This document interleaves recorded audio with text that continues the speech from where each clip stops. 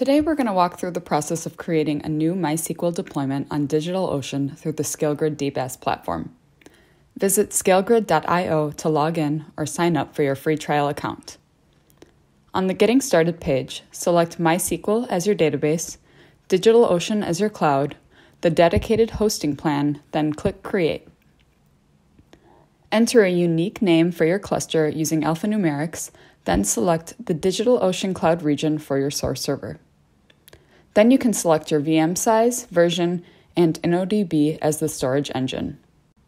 Click Next to move on to Replication, where you can enable a source-replica configuration for your MySQL DigitalOcean deployment. Leave the box unchecked and click Next if you want to continue with a standalone deployment. Here, you can customize the number of nodes to use as well as the synchronization type. Semisynchronous replication is the default, as it ensures the failover is lossless since at least one of the replicas has received all the data that the source has committed. Asynchronous replication is also available, but may result in failover to a server that isn't fully synced up to the source, so we're going to use semisynchronous for this tutorial. Next, select the DigitalOcean data center regions for your secondary replica nodes and click Next. In the Advanced step, you can enable SSL for your MySQL deployment.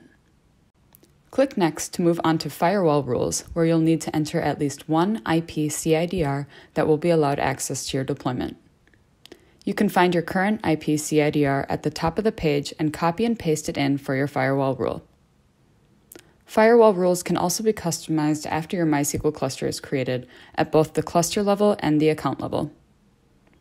Click Next to reach the final page where you can review a summary of your MySQL DigitalOcean cluster details and click Create to spin up your new cluster.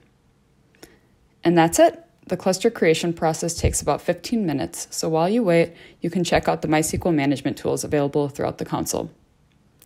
Once your cluster is ready, the status will change from creating to running, and you can grab your connection details at the bottom of the Overview tab.